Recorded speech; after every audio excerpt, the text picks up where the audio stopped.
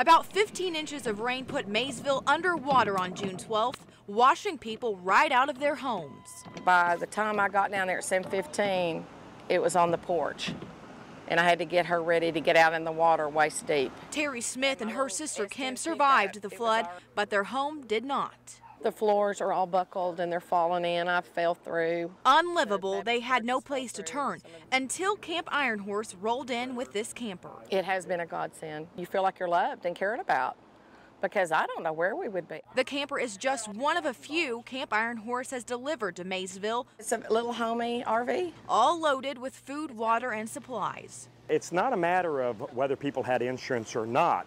Insurance is a great and wonderful thing, and we all need it. However, a lot of times you're sitting here waiting on the insurance to do something, and you still need a place to be. All the campers are donated and repaired by sponsoring businesses. It's the gift that keeps giving, because they donated it one. It's not going to help one family.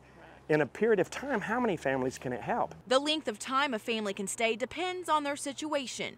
A temporary home for these flooding victims. You'll never forget it. You'll never forget who came to your rescue.